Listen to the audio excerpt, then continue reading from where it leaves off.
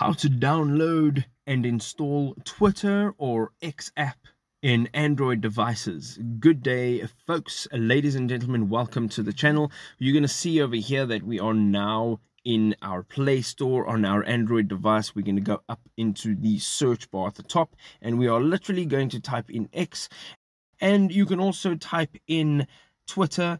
It'll be the same result as X. Used to be the Twitter app, so it's now a couple meg. It's going to download, and once this process is complete, I'm actually going to show you how you can log in and actually start using the new Twitter app called X.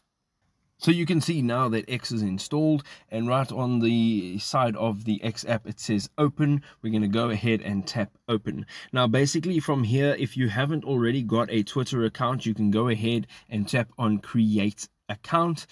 You can also continue using Google, and if you do tap on continue with Google, it'll use one of your Google accounts that is currently on your device to log in. Alternatively, if you already have an account, you want to log in via email address by literally typing out your email address. Right at the bottom it says have an account already, and you can tap on the login. I'm going to go ahead and tap on continue with Google. You will be prompted to allow X to send you notifications, so you can tap on allow or don't allow. It is absolutely up to you. And over here it says audio and video calls are here. You can now go ahead and review who's able to call you, or who you can make calls to. You can go ahead and either tap on go to settings, or you can tap on no thanks. You can always go into settings at a later stage, and you can change all of those settings.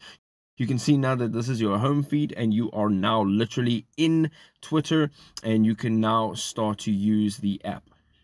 I hope you enjoyed this video. If it was helpful, go ahead and drop us a like. If you have any questions, leave it in the comment section. We'll see you next time. Cheers.